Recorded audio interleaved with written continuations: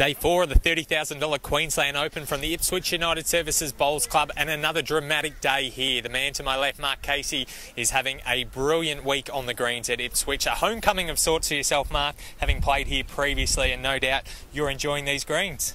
Yeah, obviously it's good to get back to IUS. It's a great club. It was about 10 years ago since I was getting back, so the greens are great and the hospitality is tremendous, so it's a good week so far.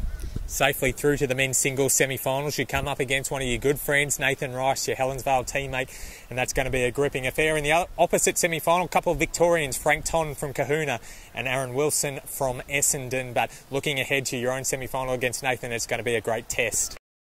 Yeah, obviously it's going to be a great game.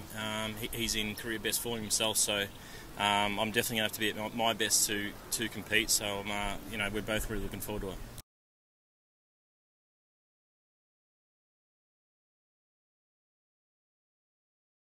Doesn't get any easier in the men's pairs final. Your partner, Brett Wilkie, through to that championship decider. You come up against Nathan Rice again, and the world number one, Leif Selby, leading for him.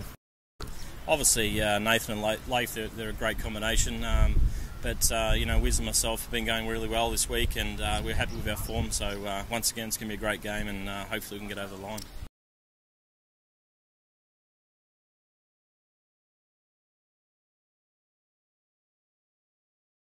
In that pairs decider, we saw you here in 2009 playing alongside Kelvin Kirker. You've also been in a singles final back in 2008.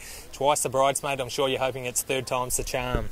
Yeah, obviously I've been in a lot of finals, and unfortunately only won a couple. So that was my goal this week, to at least win one. So I'm on track for that. If I can win one or two, it'd be great.